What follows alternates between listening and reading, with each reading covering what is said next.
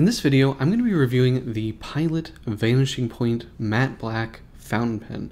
I'll go over the specs, I'll do a writing sample, and I'll tell you what I like and don't like about the pen coming up. Blake here with Blake's Broadcast. On this channel, I review fountain pens, paper, and ink, and as always, I put links in the show notes in the description below. And if you haven't already, please hit that subscribe button. It really helps out my channel. Alright, let's get on with the review. This is the Pilot Vanishing Point in matte black. It's called the Vanishing Point because the nib retracts into the body with a click. Now, there are a number of other retractable fountain pens on the market. Mont Blanc makes one, Lamy makes one, and Platinum now makes one, which is kind of more similar to the Vanishing Point. But in my opinion, this is really the best one and the one to have. And the reason for that is just the click mechanism is super easy, and the pen is just really nicely made. Everything about it works perfectly. The performance, in my experience, having had 3 of these, or let me see. Yeah, I've had 3 of them, and I've actually never sold any of them. I kept all of them because I like them so much. Pilot have been making these retractable nib fountain pens since the 1960s, and they've been making them, I believe, continuously since they were launched. They launched a pen called the Capless, which I believe these Vanishing Points may be called the Capless in Japan. And when it comes to the retractable nib fountain pen, I really think Pilot is the ultimate. Now, the matte black version of this pen has a matte black metal body. Everything on here is metal. The only shiny bits are these 2 rings right here. On the back we have Pilot in Japan, and we have a very long clip up here. Now, the clip kind of dictates how you hold the pen. I personally find this pen very comfortable. It doesn't get in my way, and I think it works for most people as well. Now, if you have an unusual grip, this pen may be a problem for you. The clip does kind of taper right here, so you know, if you really like to hold your pen tightly, they kind of put a little groove in there for you. It's a kind of a strange looking pen. To see more of the details here, this is a brown lacquer version, and you can just see kind of more of the details here with the, I don't even know what you call this on this pen. I guess this is top of the body? I don't know. It's not a cap. It's a capless pen. I don't know, the metal part where the clip attaches to. You can just see more of the design of the pen, and I personally find that the matte black version makes a lot more of the details more subtle, whereas I think this pen, even though I like this pen, I like the lacquer on it. It's a pretty ugly pen. I think most people would agree with that. Whereas this pulls it off better. It hides more of the lines by being all matte black. The way that the pen works is there's a little door here. So when I push on this, click, that little door comes down and the nib comes out. So when the pen is clicked, it's completely sealed. I've never had any issue with the pen drying out or hard starting. This pen, these pens really seal that nib. So it's really not an issue, nothing to worry about there. On the back, let's open it up. So we pull out the sort of nib assembly here, and we have this metal tube, and then we have the converter here. This is the Con 50 converter. I believe Pilot has discontinued this converter. They now use one called the Con 40, and I actually think that replaces the Con 20. So I can't really say which one's functionally better. I don't know if one holds more ink than the other, but anyway, they eliminated the Con 50 and the Con 20 when they came out with the Con 40. And then at the top of the line is the Con 70, which is a push button filler that holds a lot of ink. Anyway, that's very boring. But here's the nib. It is it's a long nib, and it's quite skinny. So you're not really getting, not exactly a lot of gold here. But this is the black nib that comes with the matte black version. Now, I do have a couple of other nibs. In the United States, they only are sold in the 18 karat gold version. In Japan, you can get the Vanishing Point with a steel nib. 3 different nibs. Starting here, we have the fine nib from the matte black Vanishing Point. And then here I have a broad nib that Richard Binder made into what he calls a italifine, which is an italic nib on the bottom, and then you turn it over and you have a fine nib. So he kind of modified the point to give you a italic and fine nib in one. And this is, here is a medium in the yellow gold, and this is a Pendler brown butterline stub. I think I'm saying that right.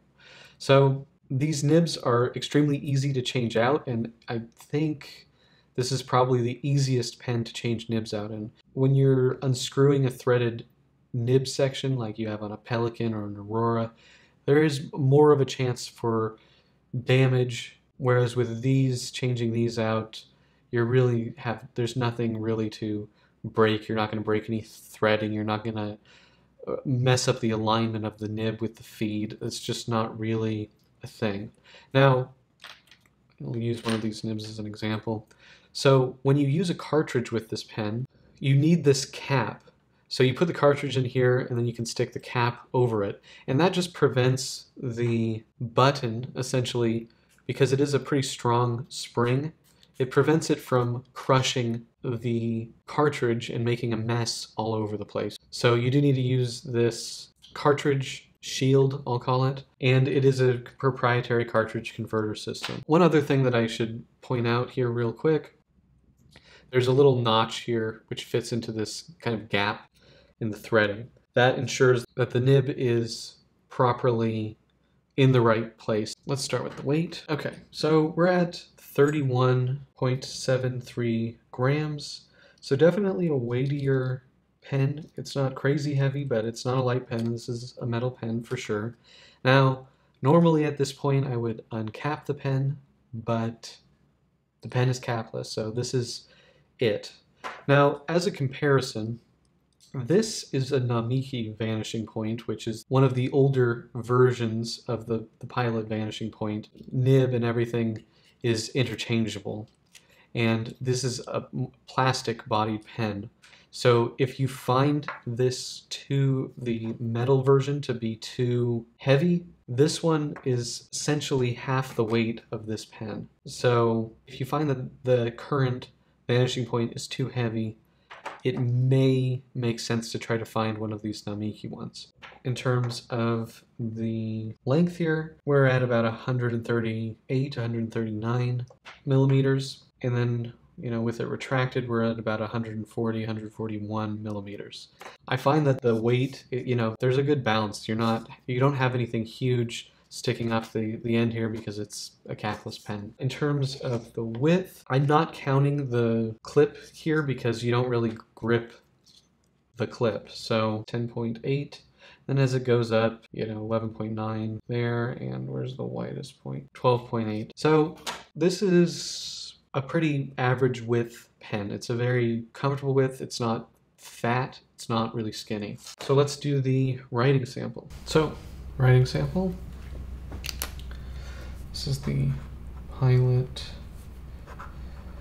Vanishing Point, and this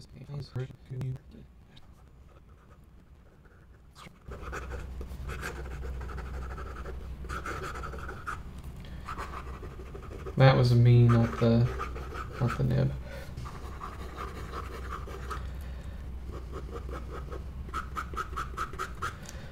I mean, there's not really a lot to say about the writing experience. It's super reliable. It's a pretty smooth nib. I don't really get any tooth, but it is a fine nib, so it's not, crazy smooth. In terms of flexibility, not too much. Wouldn't really bother trying to flex this nib. Reverse writing, oops. Seems like not really. With a nib this fine, I don't really know if you need to go too crazy with that. But yeah, that is the writing sample with the fine nib, the standard fine nib, and it is a really nice, reliable writer. I don't really have anything bad to say about this. So what are my pros and cons for the matte black Pilot Vanishing Point fountain pen? The biggest pro is that convenience. You get all of that fountain pen writing pleasure with a pen that you can click. This is so awesome. It just makes using a fountain pen so effortless. It's perfect for the office, perfect for taking notes in class. This is the most convenient fountain pen you can buy. I also think that the 18 karat gold nibs are really good, and for about $150 for an 18 karat gold nib pen, that's a pretty good price. I also really like the matte black body. It kind of masks some of the less attractive details of this pen. By comparison, this is the more normal looking one, which has shiny metal trims, and this is a pretty ugly pen, to be honest. But the matte black one kind of covers up some of those details or makes them less obvious, and I think this actually looks pretty good. I also like that the nibs are very easy to change out, and you can buy separate nib units. I have 2 custom nibs for this pen, and swapping them out is as easy as it gets. It's easier than any of the threaded nib units, and definitely easier than a friction fit nib unit. In terms of cons, it's a metal pen, so it could be heavier, on the heavier side for some people. And then the other one that you have to be careful about is the clip. You hold the pen where the clip is. So if you have an unusual grip, this pen may not work for you. It may be uncomfortable. So that is definitely a consideration. This pen will certainly not work for everybody. The other thing is that it takes a decent amount of force to click this. And I know I have on multiple occasions picked up the pen off the desk with the nib extended and tried to click the pen. And I know from reading posts on forums and on Reddit, other people have had that problem too. So you can, if you're not careful and if you're not paying attention, you can accidentally stab yourself with this. So just be careful with it. So those are my main pros and cons for the Pilot Vanishing Point. I really do think this is the most convenient fountain pen you can buy, and it's a really, really good fountain pen. So I highly recommend these. So that is the Pilot Vanishing Point in matte black.